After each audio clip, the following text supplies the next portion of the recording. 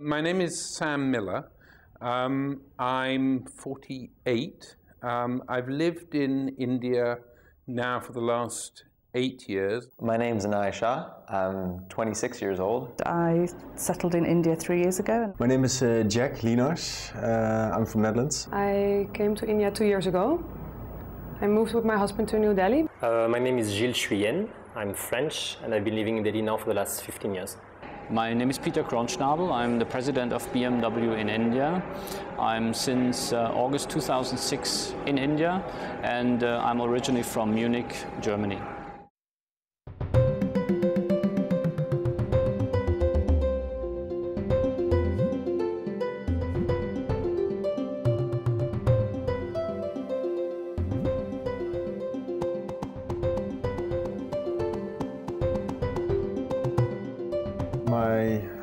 The image I had of India was the general idea, like crowded, overcrowded, chaotic, full of challenges. And for sure the opposite from the world where I was coming from. Well, I had no knowledge about everyday life, about the people, but my knowledge was about text when I came before. I mean, I came from a family who travelled around Europe, but would never have considered going anywhere further.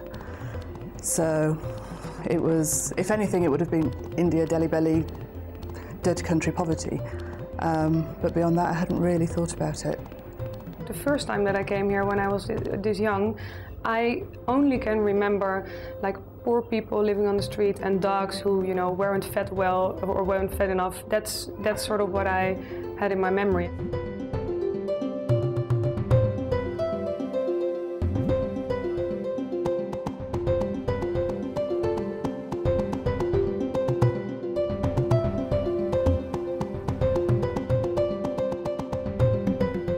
Basically, I'm a journalist. I worked as the South Asia correspondent for a Dutch newspaper, Telegraph Netherlands, and I was in the foreign desk in Netherlands, in Amsterdam.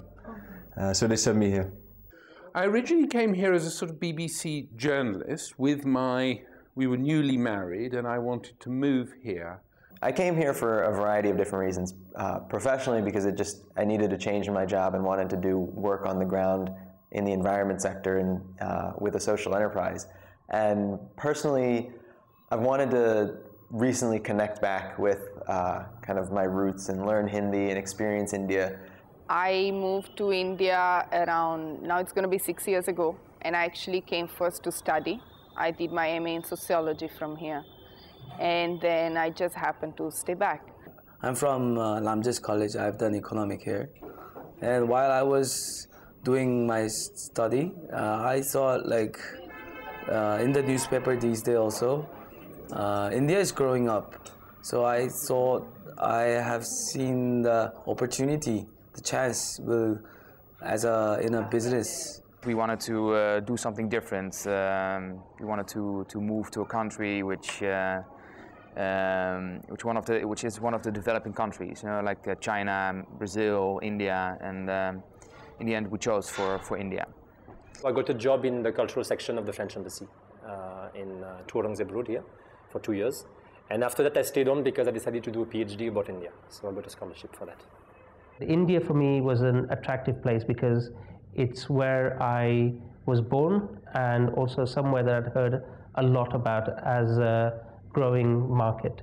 My mother thought I'd completely lost the plot. I mean, India is somewhere she'd never dream of coming to even now. But I think more so as well because I was coming out to run a little camp in the middle of nowhere. We were overjoyed because we've been waiting for this for 15 or 20 years. There are very few jobs in India. And even this one, we were told that we couldn't possibly come. They had someone else for the job. So I cried and cried for about 6 weeks until the miracle happened and he was given the job. For centuries, India has been attracting visitors from all over the world. People have come here to see its natural beauty, its rich cultural heritage, or sample its varied cuisine. India has invited and warmly welcomed visitors, whether they come for business, leisure, or study.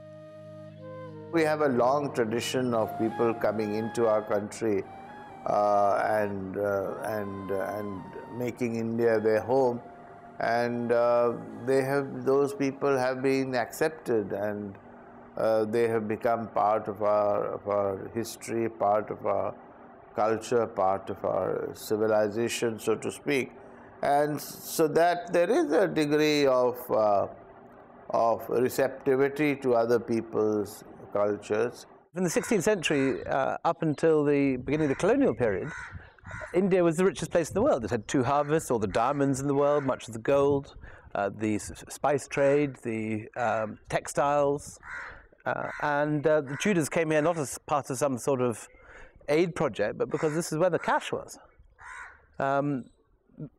India had a brief period of poverty at the end of the colonial period and the beginning of the post-colonial period. Now is reverting to its natural state at the center of world trade. It's almost become trendy to come here. I think in the old days, coming to India was like a huge decision. Why would you go there? And it's a bit unusual. Now everyone knows someone who's gone to India. There are endless people, friends of friends of friends, who get in touch and say, so-and-so told me to get in touch with you. We're planning to come out, wanting to find out more about it. It's built up a kind of steam of its own coming to live here. But in fact, people come from a huge range of reasons. It could be because they're married to an Indian. It could be for business reasons, and obviously there's so many more business people coming here. Others will come here for reasons, they want to study yoga, or they want to study Sanskrit, or they're interested in Hinduism.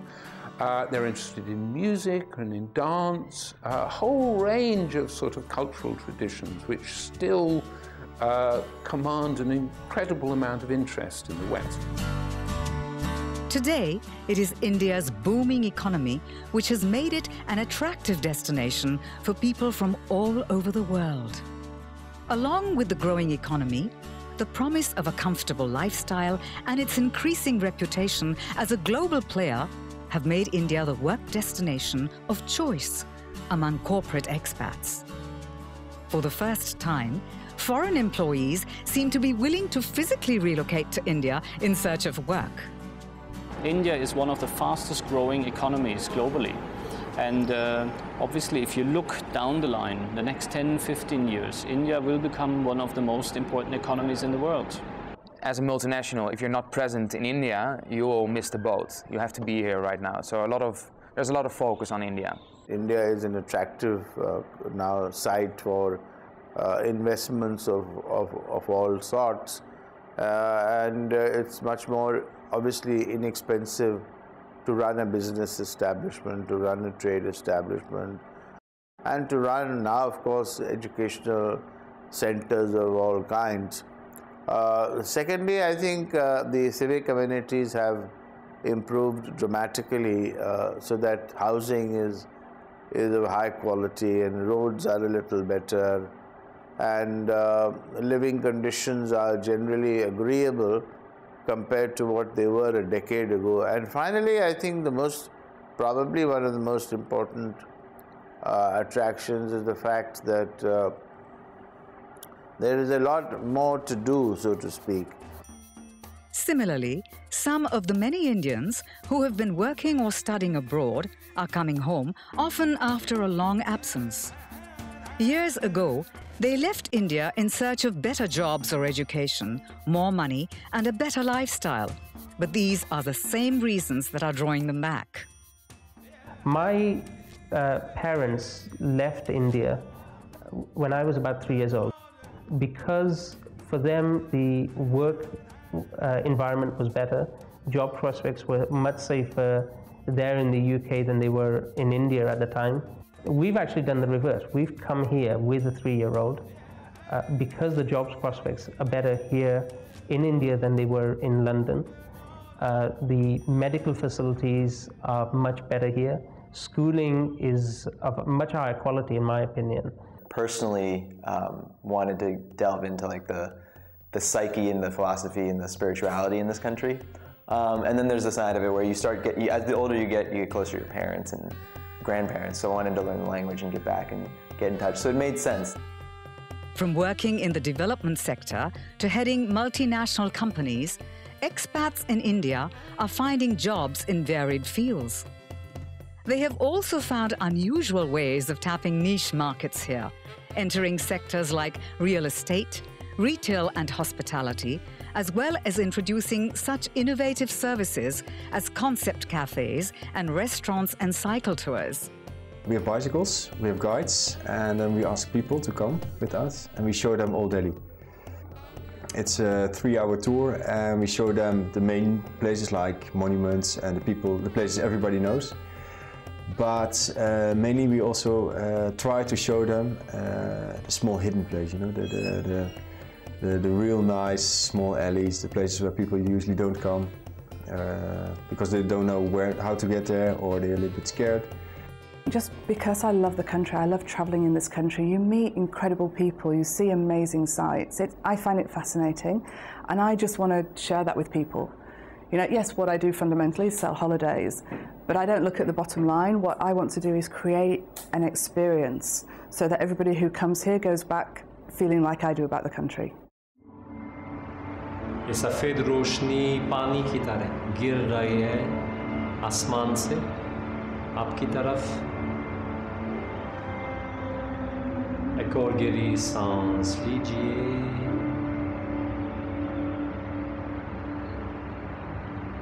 और पूरी तरह से छोड़ दें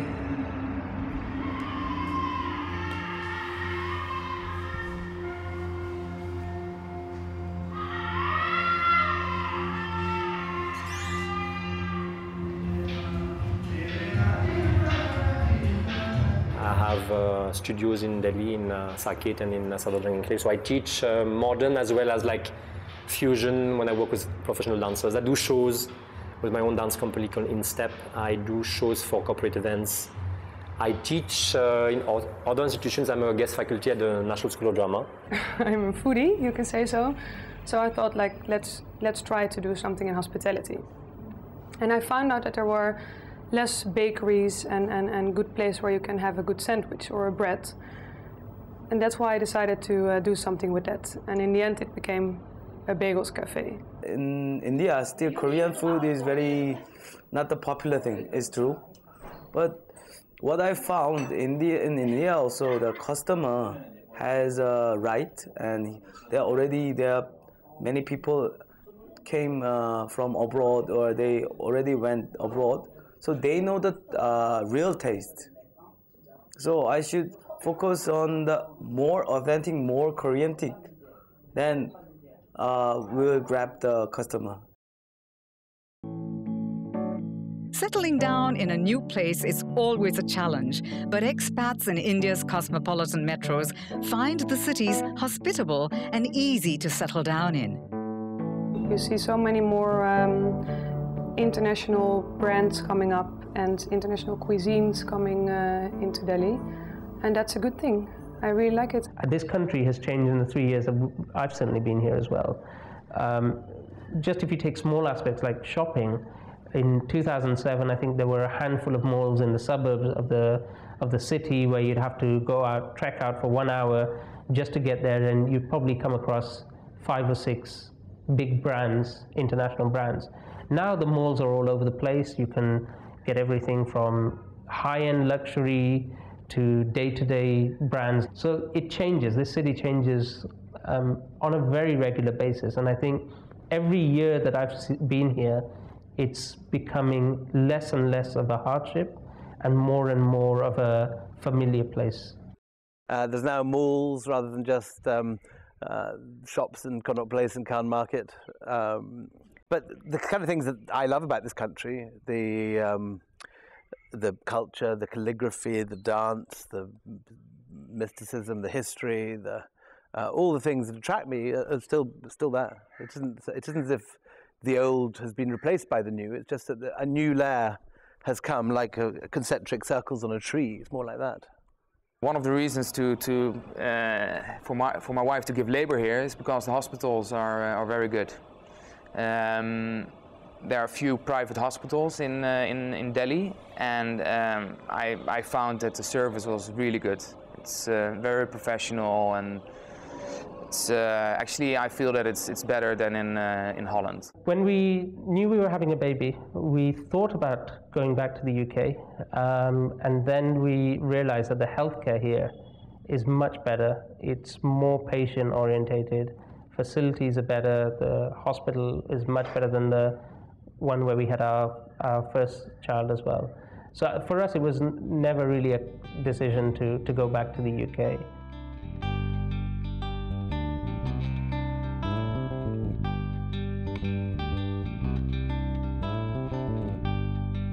I don't feel unsafe here, no.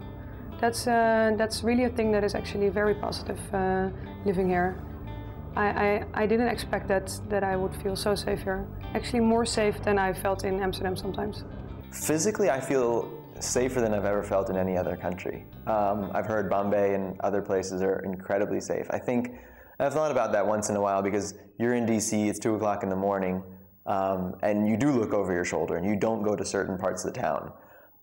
Here, I feel completely safe. I'll take an auto any time of day, and I think a lot of it's due to even though there is violence and there is kind of urbanization, the values stick with people, and so crime doesn't seem to be as prevalent here.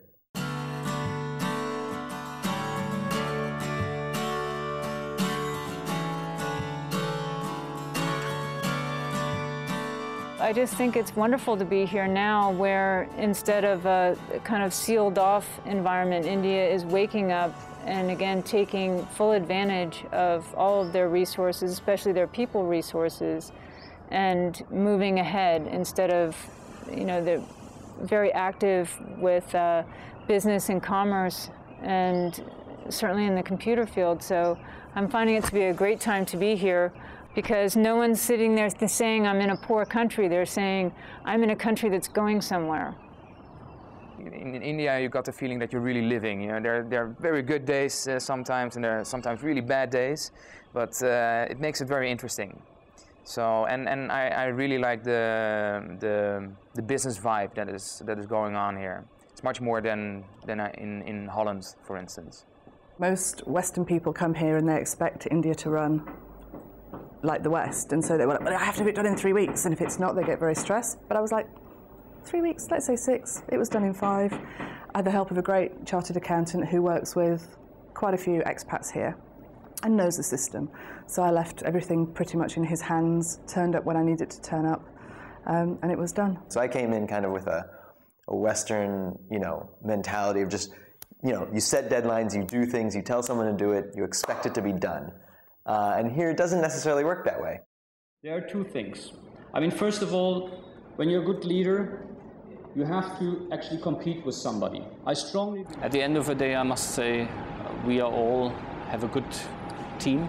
We have formed in the company a great team of expatriates and locals, and it's not about where you come from or who you are. It's more about I need your support in order to achieve the goal, and we all need to work at a certain level in order to achieve our company's goal. Indian life it's full. It's a very colorful life, full of challenges, opportunities, and it's never boring. It's colorful in like colors. If you look around, you see all colors of the rainbow, but it's colorful of the cultures live here, colorful of different mindsets, colorful of name it, and it's here. Everything you're looking for in life you can find in India. Well, it's a challenging place where to stay, most definitely. I think that's what's the beauty of it. It's a chaotic place and a noisy one, but I think that's also what keeps you company throughout, your day and whatever. You never feel alone. Like where I'm from, it's like silence all over. The fact that there's so much around that you're never alone or isolated here. That there will always be someone who knocks on your door, whether it's neighbors who are popping in to see how you are. That aspect, I think, is not something you get in the UK now.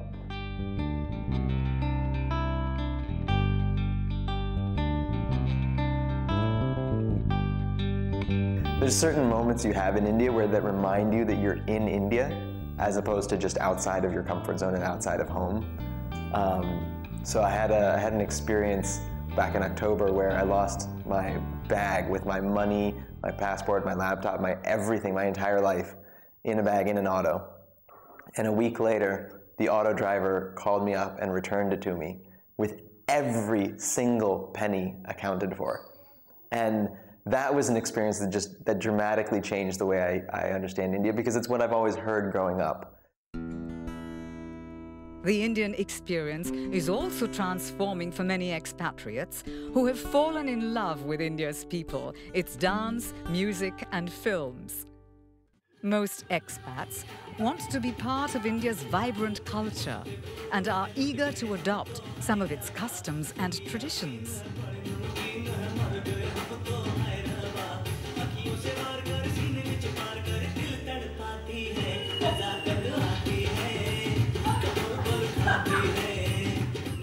It's a fun aspect of the Indian culture that we can probably take back, because in Australia everything Indian is in fashion, and Bollywood dancing classes were on offer even before I came to India.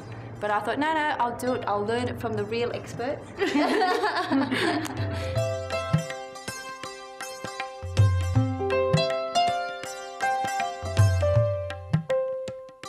When we moved into our house, we also did a puja and an opening, and I have also Ganesh at the entrance, and I do believe in these kind of things. Actually, I don't know if I really believe in it, but I don't want to push luck. So I also did, of course, a puja here when my shop opened, and all things when my son was born, and you know, yeah. I wear my little black band here to protect against evil, and I try, if possible, but I'm not very disciplined, to go. My pandit told me I should go to a temple on a Thursday and do a little puja, so I try and do that. While some of these expats plan to go back to their own countries, many are here to stay.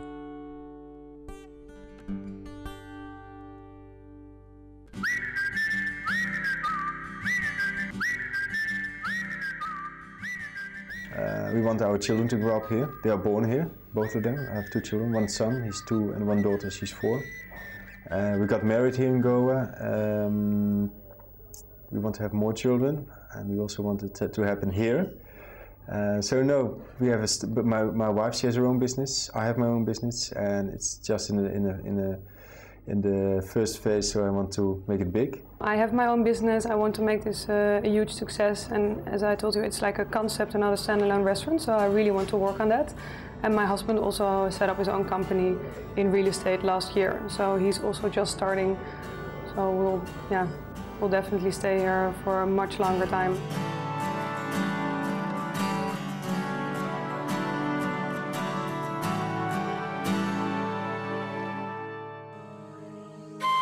For the ones who leave, it will not just be the artifacts and the handicrafts in their suitcase that they will carry back with them. It will be the things they have learned, the friends they have made, the experiences they have had that they will cherish. And this little bit of India is what they will take back with them in their hearts, wherever they go. Endless friendships, experiences, places,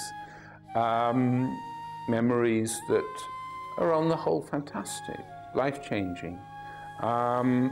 I've spent the last 25 years either living here or spending a lot of time here, and so it's become a major part of my life, more than half my life.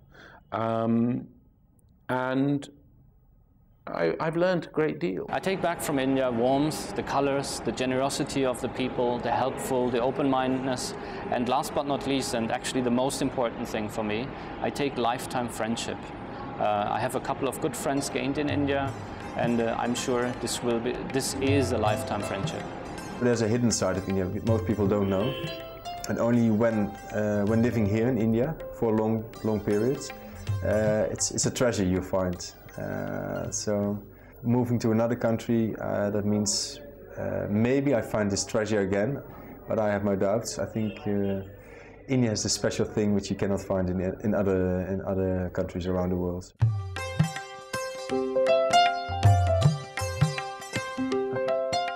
And for the ones who choose to stay, India will take them in and embrace them as its own.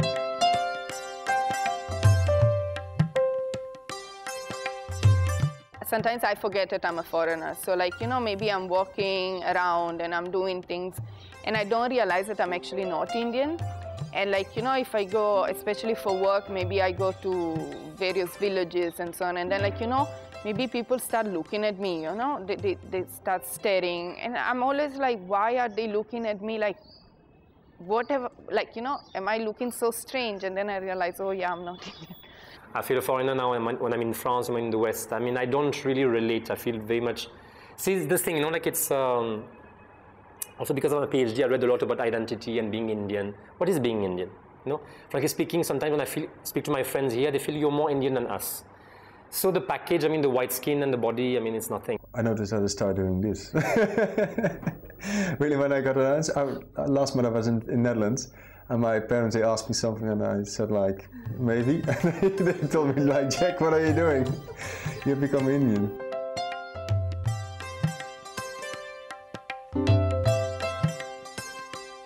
When people write profiles of me, they seem to think that I'm becoming Indian. And I can't see it myself. I was described as the only living Punjabi Scotsman the other day, sitting back with on my charpoy, my roti and my parathas and achar and my goats, I suppose. Yeah, I feel Indianized. I feel Indian. Yeah, I feel Indian. नमस्कार नमस्कार कैसे ठीक हो आप मैं अच्छा हूँ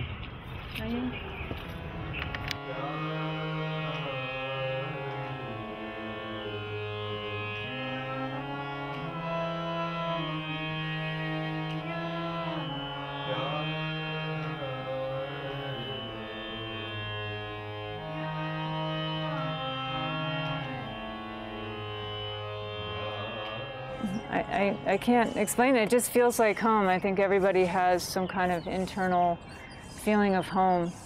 And for some reason, India feels that way to me. I feel that India is my home, which is quite crazy. But most people who know me, my Indian friends here, think it's probably due to past lives. But when I've never felt settled anywhere, even in the UK. I've lived in Canada, I've lived in Austria, I've lived in France. And yet, as soon as I landed in India just over 3 years ago, and I got to the jungle, it was the first time I felt settled, that I didn't want to be rushing off anywhere and visiting and traveling, and I just feel at home.